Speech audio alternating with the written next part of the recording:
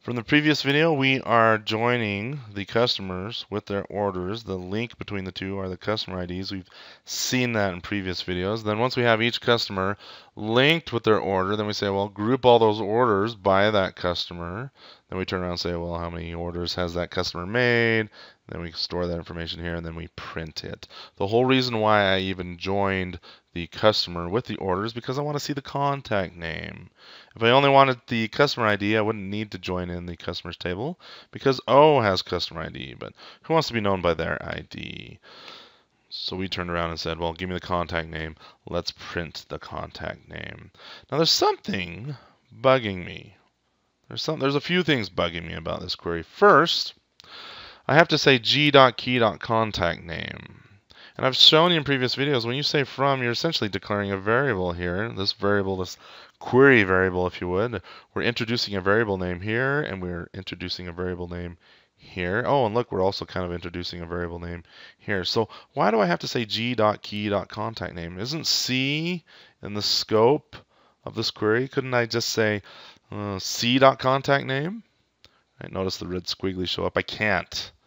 If you recall when I first showed you into essentially takes this query out here and nests it into this query here, making G the iteration variable. So yes, C and O are visible up to this point, but then once I say into, all bets are off. This is vaporized. I got G, and G is all I can work with. So I am forced to say G.key because the key is the customer, G.key.contact name.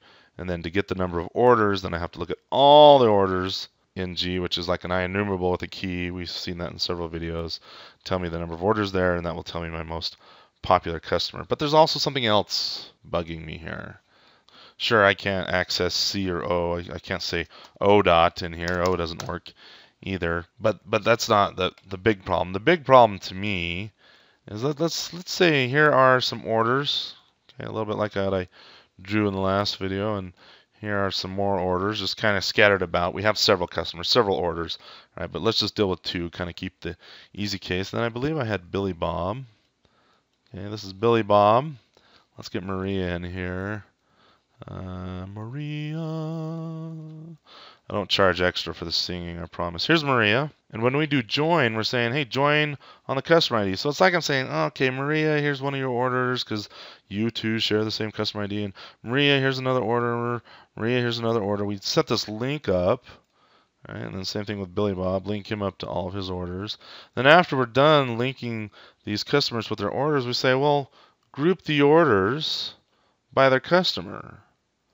Well, didn't we kind of already did that? I mean, we did the join, so we kind of grouped them. I mean, we didn't put them side by side as I was drawing in the previous video, but I mean, didn't we kind of already group these orders by their, because something's weird here. So LINQ, or the C# designers specifically, came up with something cool here. You know, join could also do a group. Right, it's doing all the work to do the join. Why don't we have the join also do the grouping? Watch this. I'm going to come here. I'm going to highlight from here to here, and I'm going to hit the delete key. Right, delete. Group by gone. All I'm left with is a join. And here's the magic secret. If you have a join followed by an into, you would never guess this just by reading this. You have to really dig down and figure it out yourself, or just watch my video. But if you have a join followed by an into, and this is the only case this happens, is an into following a join, then the join will also group. It will group. It will join the customers with the orders, but it will also group the orders by their customers. Now, you'll notice I have G here, and I got this red squiggly here. What is G? G is no longer an I grouping, as I showed you in the previous video. G is all of this customer's orders. Okay, let me say that again. I have a customer. I'm joining that customer with all their orders. And when I slam an into here, it's like, well, let me maintain C, but then shove all those orders into G. So G is kind of a bad variable name now, isn't it? I don't know, this customer's orders, that might be a bad variable name too, because that's pretty far right on the screen. But let me copy that and put that here. Oops, put that there. This is an IEnumerable of orders. an IEnumerable of orders for this particular customer. And so hopefully this is a little bit more readable. I'm saying, well, join O into this customer's orders. Here's the group, if you would. Let num orders be this customer's orders. And then, oh, look, G, I just killed G. And you may think, well, you got to replace G with this customer's orders. But this customer's orders, it's an IEnumerable. It's an IEnumerable of orders. It doesn't have a key. So how am I going to get the contact name? This is total garbage now. Well, how am I going to get the contact name? Well, C. Okay, remember before with the group into, C fell out of scope. But this into with the join, it's like special in its own little land. It has different semantic meaning. I maintain C. I don't maintain O. Okay, I can't say O dot here. Why don't I maintain O? Well, there's several O's for this one customer, and all of those O's or orders are packed in this IEnumerable. All right, but let's Control F5 this, run this. Here's the results. Okay, we still see Jose, 31, Roland, 30, Horst, Maria. All right, I like this. We got rid of the group by. We're not doing the work of the group by because join's already kind of doing the grouping. We just said, hey, join while you group also, or while you join, do the grouping, and we cue join into doing that by throwing the into out here.